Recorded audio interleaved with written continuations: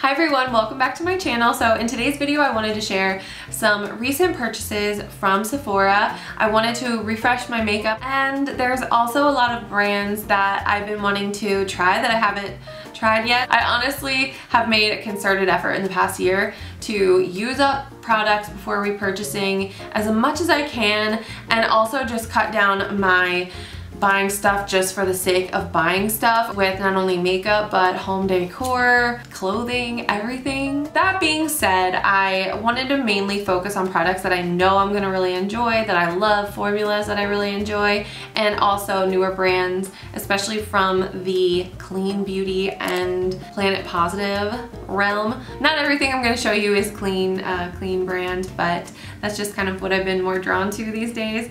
So why don't we go ahead and get started. The first thing I pulled out of the box is this Innisfree Daily UV Defense Sunscreen SPF 36 randomly enough, and I will admit I do need to step up my sun protection game. If I'm on the beach, I am slathered head to toe in sunscreen. If I'm wearing makeup, usually my skin tints have a little bit of SPF in them, so I'm good there. But it's those in-between days where I'm not wearing makeup and I have to quickly run out of the house or something and run a quick errand that I don't usually have sunscreen on, and I know that's terrible to say, but it's just the truth, and I recognize that, and I know I need to get better. This feels like it's going to be amazing. It has a really soft, really nice feel, and I actually like the scent. It has kind of like a sweeter sunscreen scent, and this one is water-based sunscreen with sunflower seed oil that delivers a refreshing dewy glow. Okay, and then I got two products from Merit, which is one of the new brands that I mentioned that I haven't tried yet. I got the Merit Flush Balm Cheek Color, and I figured this would be a safe buy unless something goes completely off the rails with the formula and I end up hating it. I can't imagine that I won't like this and get good use out of it, and also just judging from the reviews on the product. It was a little bit smaller than I thought it was gonna be, I'm not gonna lie.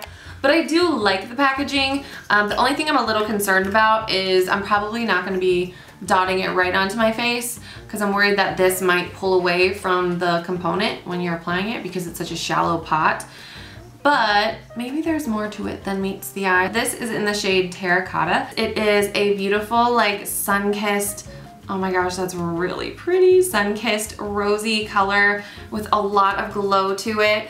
And it looks like that perfect kind of bronzer color, just a mix between a blush and a bronzer. Very excited to try that. Looks so glowy and hydrating. And then I had to try one of the shade Slicks, the tinted lip oils. This is in the shade Marrakech. And I do remember seeing that they said it's a long wearing lip product, which I was surprised because I feel like a lot of times the lip oils or sheer glosses don't tend to be too long wearing. I'm fine with reapplying throughout the day if needed, but I mean, it is just a nice feature to have in a product. This is, I thought this would be more of a brownish nudie peach color, to be honest, but it almost looks like more pinky than I thought it would be.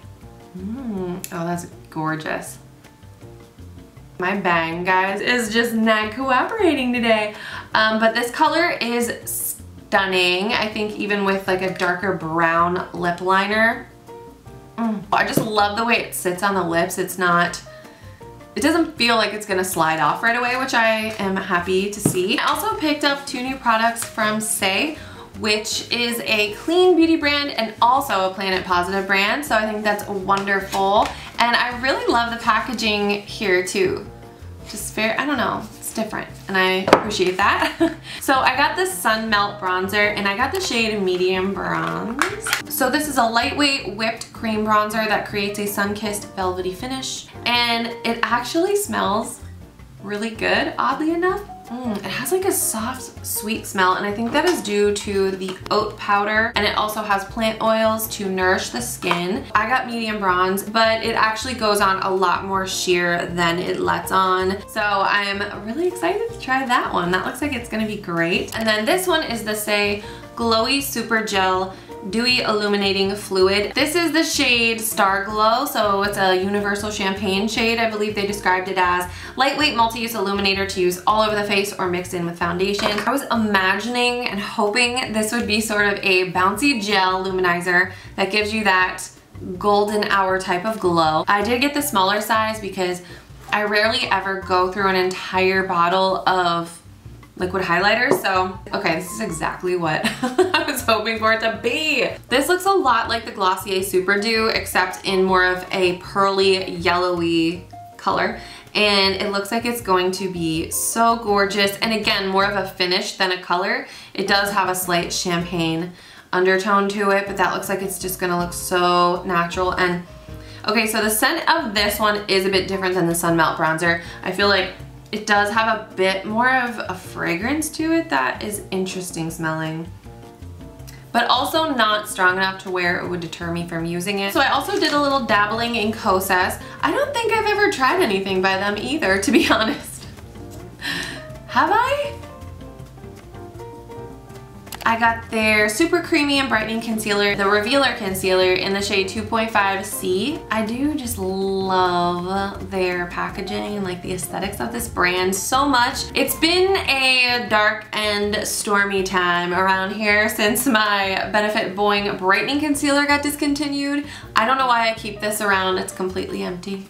I think I'm just like trying to manifest that they'll bring it back. Benefit does claim that their newer concealers that replace this one is the same thing.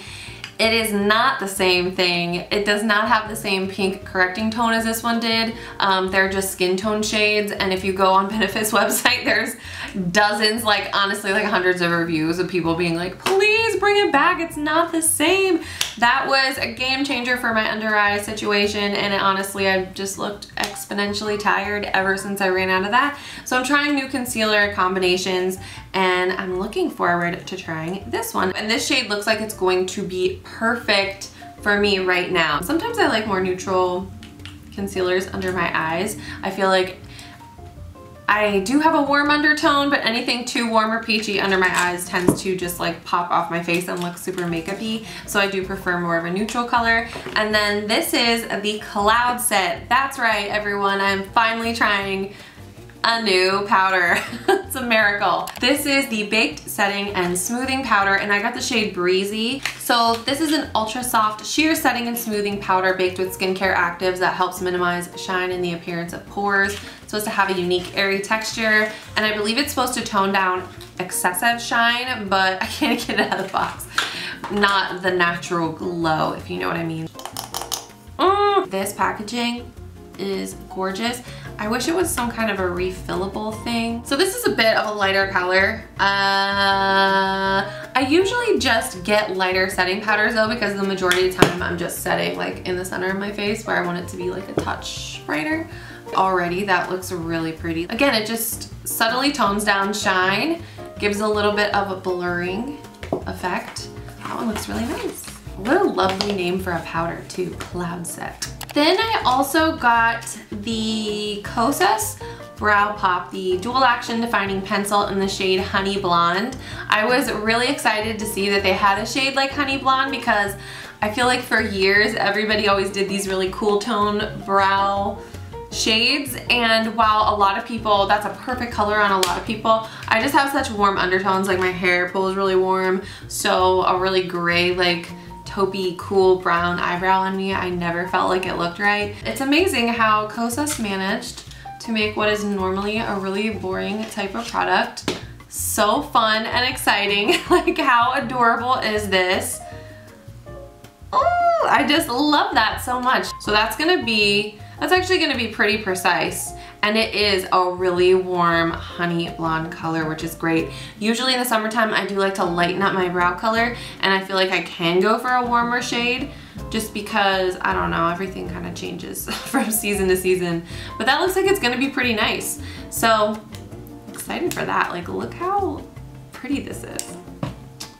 Just a couple other things. I also recently used up my Milk Makeup Sunshine Skin Tint, so I wanted to get the Fenty Beauty Eaze Drops Blurring Skin Tint. Again, this is way smaller than I expected it to be. I got shade 4. I just really wanted to try it. Packaging is super cute. I guess one plus of it being smaller is that it is a skin tint, so you probably don't need that much of it, and it makes it easier to travel with. Oh, it's a bit thicker than I expected. It's definitely like a little pinker than I thought.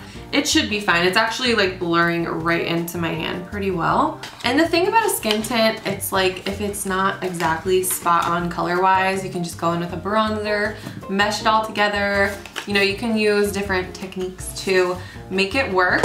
And then I got the Rose Ink Blush Divine. I actually got the refill and didn't get the component because I just thought, I don't need this. I have plenty of other little like magnetic things I could probably put this in, but I didn't really think it through very far, but we'll figure it out. This is the Radiant Lip and Cheek color. That is so pretty. Okay, I could just keep it in this little thing. I don't even care, that's fine. So this color looks incredibly beautiful. This is like a burnt, sunsetty, like bricky sienna. Oh, this is such a unique and pretty color. And honestly, I love the fact that it's called Foxglove. That's just so great for this brand too, because I feel like that's the epitome of like an English cottage garden, is having giant foxgloves everywhere, and they get really big. So someday when I have a real backyard, I'm going to be planting foxgloves. This is a tangent. Oh wow, so that's like a thicker, pretty substantial cream.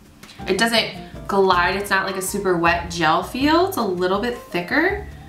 Oh wow, that's really pretty. So it feels a lot like the Tower 28 cheek and lip colors. So to me, that feels like it's gonna be a really great hot weather cheek color because it's going to stick on and stick in place without being sticky, if you catch my drift. That looks really, really pretty. Oh my goodness, absolutely stunning. And I'm just gonna keep it in this little plastic thing.